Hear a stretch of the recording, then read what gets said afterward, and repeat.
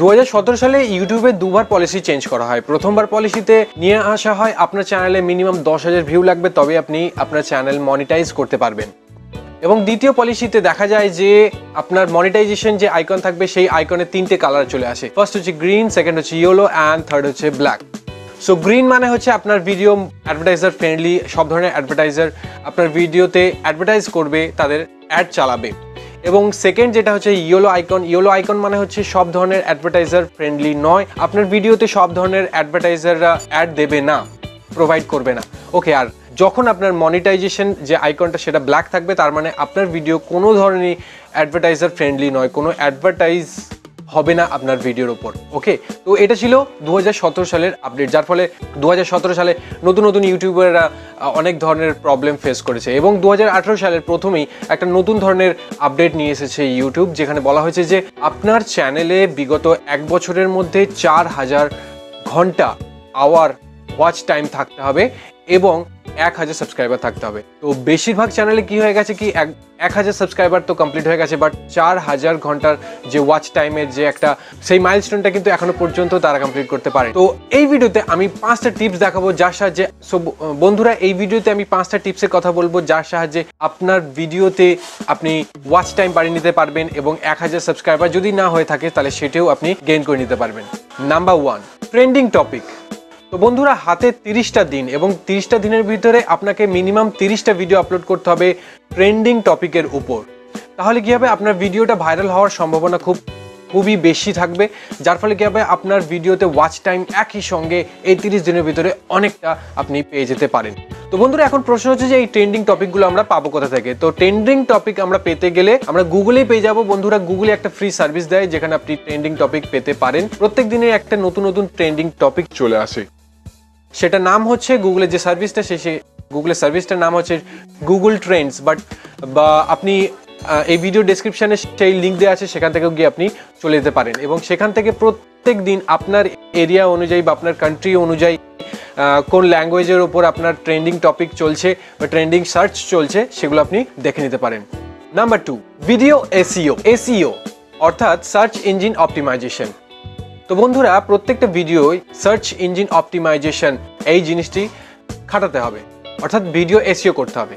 অর্থাৎ আপনার video title, tag এবং ডেসক্রিপশন খুব ভালোভাবে দিতে হবে, যার ফলে কি হবে যখনই কোনো ব্যক্তি, কোনো ভিউয়ার আপনার ওই সেম পার্টিকুলার ওয়ার্ডগুলো সার্চ করবে ইউটিউবে বা গুগলে, যেন আপনার ভিডিওটাই সবার প্রথমে আসে। তাহলে কি হবে, দেখার সম্ভাবনাটা বেড়ে যায়। অর্থাৎ বেশিরভাগ মানুষই কি করে, যখন কোনো ওয়ার্ড সার্চ করে তারা প্রথম ভিডিওটাই ওপরে ক্লিক করে।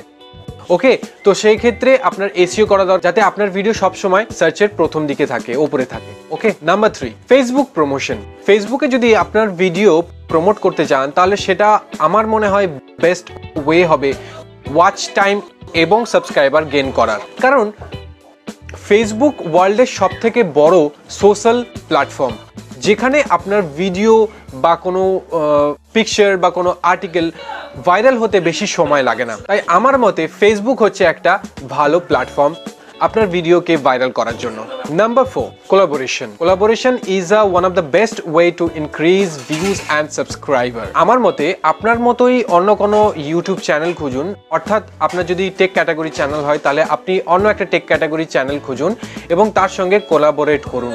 তাহলে কি হবে, তার ভিউয়াররা আপনার ভিডিও দেখতে পাবে বা আপনার চ্যানেলে আসবে এবং আপনার চ্যানেলের ভিউয়াররা তার চ্যানেলে যাবে। তার ফলে কি হবে, দুটো চ্যানেলেরই ভিউয়ার বেড়ে যাবে বা সাবস্ক্রাইবার বেড়ে যাবে। এটাও একটা ওয়ে আপনার ইনক্রিজ করার subscribe. And my last tips, make attractive thumbnail. বন্ধুরা, থাম্বনেল যতই যাই হোক না কেন একটা গুরুত্বপূর্ণ অংশ আপনার ভিডিওতে ক্লিক করার জন্য। আপনার থাম্বনেল যদি ভালো না হয় তাহলে আপনার ভিডিও কোয়ালিটি যতই ভালো না হোক না কেন, আপনার ভিউয়াররা আপনার থাম্বনেলের উপর ক্লিক করবে না, অর্থাৎ আপনার ভিডিওর উপর ক্লিক করবে না। আর যদি ক্লিকই না করে তাহলে ওয়াচ টাইম বাড়বে কি করে বা সাবস্ক্রাইবার বাড়বে কি করে? তাই সবসময় চেষ্টা করবেন থাম্বনেলটা যেন অ্যাট্রাকটিভ হয়। অবশ্যই এটা খেয়াল রাখবেন যে আপনার ভিডিও এক প্রকার আর থাম্বনেল আপনি অন্য প্রকারে লাগাচ্ছেন, তাহলে সেটা একটা ক্লিক বেট হয়ে যাবে। সেটা অবশ্যই করবেন না, এটা ইউটিউব পলিসির বাইরে চলে যাবে, এটা একটা ঠিক কাজ হবে না। বাট সবসময় চেষ্টা করবেন যে আপনার টপিকের উপর, যে টপিকের উপর আপনি ভিডিও বানাচ্ছেন সেই টপিকের উপর থাম্বনেলটা বানাবেন এবং সেটা যেন মোস্ট অ্যাট্রাকটিভ হয়, তবেই কিন্তু আপনার ভিউয়াররা আপনার ভিডিওর উপর এসে ক্লিক করবে, আপনার ভিডিও ওয়াচ করবে। অ্যান্ড সব শেষে একটাই কথা, যতই যাই হোক এইসব 5টা যে টিপস বললাম এগুলো যতই যাই হোক, আপনার ভিডিও যদি ভালো না হয়, আপনার ভিডিও কন্টেন্ট যদি ভালো না হয়, যদি মানুষ এঙ্গেজ না করে, বেশিক্ষণ ধরে আপনার ভিডিও ওয়াচ না করে, তাহলে কিন্তু ওয়াচ টাইম বাড়বে না। তো সবসময় চেষ্টা করবেন যে আপনার ভিডিও এমনই হোক যাতে মানুষ একবার ওয়াচ করার পর সেই ভিডিও ছেড়ে অন্য কোনো ভিডিওতে যেন না যায়, সেই ভিডিওটা পুরোপুরি দেখে এবং সাবস্ক্রাইব করে, লাইক করে, ডিসলাইক করুক, যাই হোক করুক, বাট সেটা যেন পুরোপুরি দেখে, তাহলেই কিন্তু আপনার সহজে ওয়াচ টাইম বেড়ে যাবে। তো বন্ধুরা, আশা করি ভিডিওটি ভালো লেগেছে। যদি ভিডিওটি ভালো লেগে থাকে লাইক, শেয়ার আর চ্যানেলটিকে সাবস্ক্রাইব করে যেতে একদমই ভুলবেন না। অবশ্যই সাবস্ক্রাইবের পাশে বেল আইকন প্রেস করুন লেটেস্ট নোটিফিকেশন পাওয়ার জন্য। আজকের মতো এখানে শেষ করলাম। Good bye, have a great day.